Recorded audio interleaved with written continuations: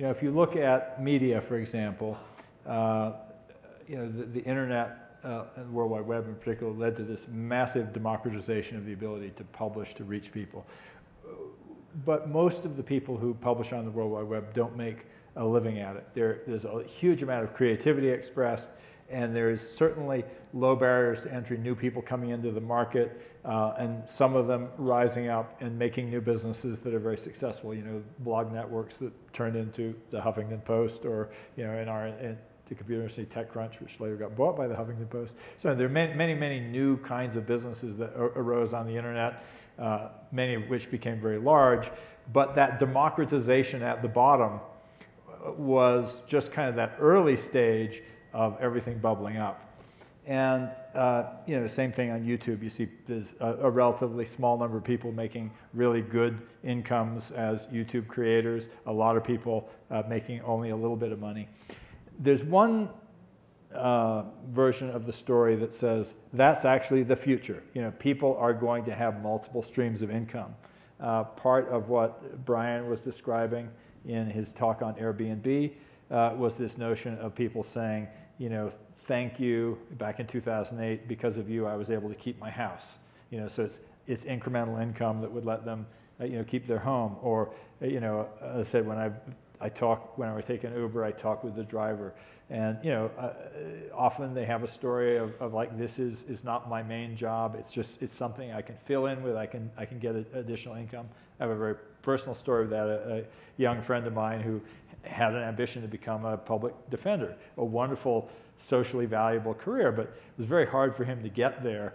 He didn't actually pass the bar the first couple of times, and so he had this head of halfway house jobs in the system, and a lot of debt from law school.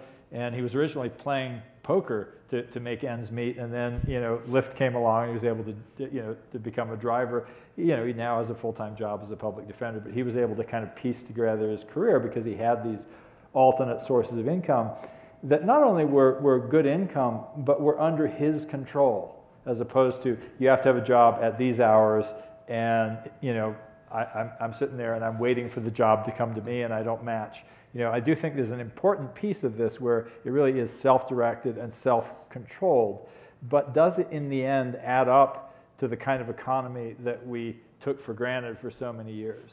And any thoughts on that?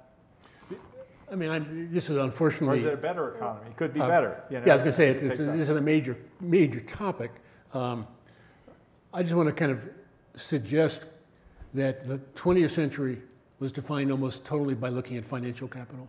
We're now moving into a world where financial capital and social capital have to be combined. Yeah. And so there's a sense, is my life more meaningful in this new way? Have I constructed a new, better sense of, a more robust sense of identity? Am I engaged more in what's happening? And am I capable of actually having a more sustainable life by not needing so much stuff because I can use Uber when I want? Yeah. And so I think we're going to move into a new set of fixed points.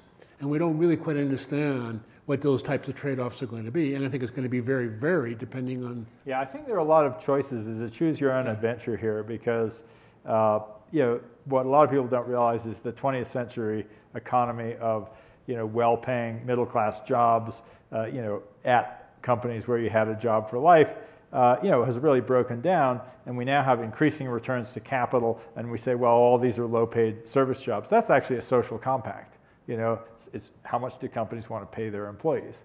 And at some point, I think, as Nick Hanauer has pointed out really successfully recently, you know, ultimately companies depend on having customers. Henry Ford, you know, realized that he had to pay people enough so they could buy his product. And we knew that for a long time, and I think we've forgotten it. You know, we heard in the marketplace session on this stage last night how, you know, 40% of Walmart employees are on public assistance because they're not paid enough to live. And Walmart is then the primary recipient of food stamp dollars spent on food. You know, that's unsustainable, you know, and it's a breakdown of a social compact. This is a different part of the cultural capital. But I think the point you're making is also super critical, which is, you know, once people say, well, actually, I didn't really need to buy that new thing because I don't have enough money for it anyway, you know, and I get much more satisfaction by making something or spending time with my friends or doing this creative thing that I'm exchanging with someone else, that economy starts to break down for the big employers as well, because they don't have their customers who are as eager to buy their product. So I think we're looking at a very, very different kind of economy, and I think it's going to, different people are going to wake up at different points to the fact that the rules are different. I think things will rebalance the way you're talking about, but you know, when over the next few decades, while this is happening, and the planet gets to about 9 billion people. Yeah, that's why we need this. Right, occupy Mars. And you know, my experience in trying to hire people to do research and development type work has led me to believe, at least, that the population is not uniformly willing to take risks. That, you know, a relatively small percentage of the population seem to be genetically predisposed to taking risk in what they do.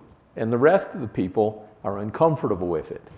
And I worry, you know, you said the last session said, oh, you know, we're going to have 100 million entrepreneurs around the world. Well, that's great, but it's a drop in the bucket compared to the number of jobs that are going to be required for people to just sustain life. And so these points may be true. People will maybe choose to rebalance their lives in terms of what their expectations are. But we're talking about a lot of mouths to feed on a planetary basis, and certainly even in this country. And I think that there's some bigger problems just in terms of the makeup of people and their comfort with dealing with these things that are going to make it hard to get the whole population, or at least the center of the distribution, to be comfortable of making it all up as they go.